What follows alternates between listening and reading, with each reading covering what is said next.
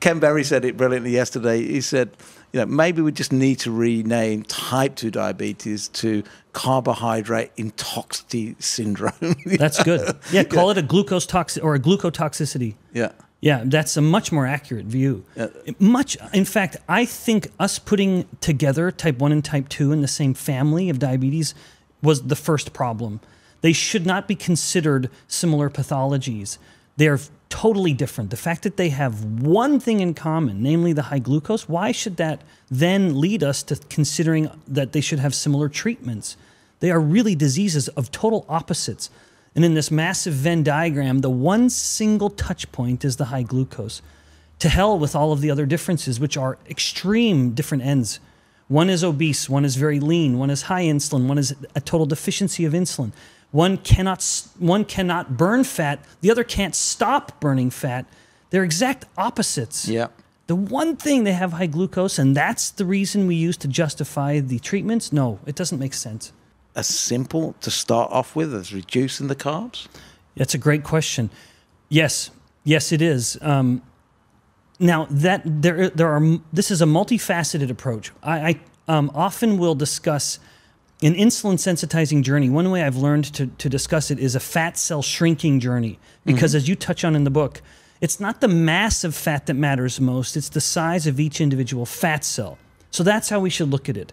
I think that helps us understand the real origins here in a chronic insulin resistant state. It's not as much a matter of losing fat, although that will be the obvious effect. It's that you look at you imagine each fat cell and think, I need to shrink that.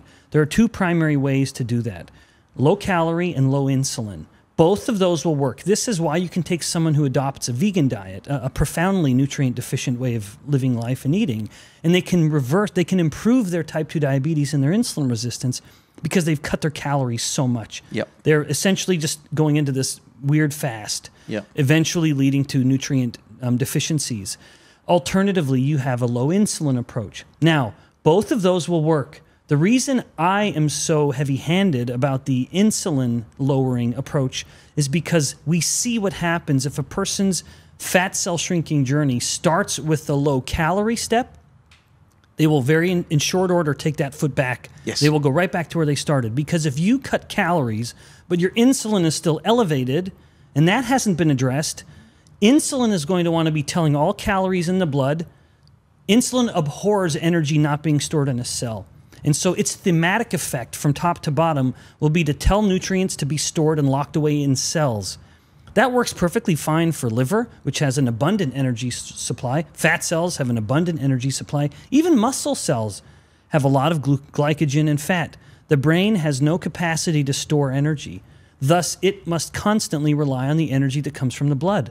So if insulin's high but calories coming in is down, then the overall nutrient availability in the blood has gone down. David Ludwig has shown this. Total energy availability in a high insulin state goes down. The brain senses this relative reduction in energy in the blood, whether it's glucose or fats or whatever it would want to be sensing, ketones.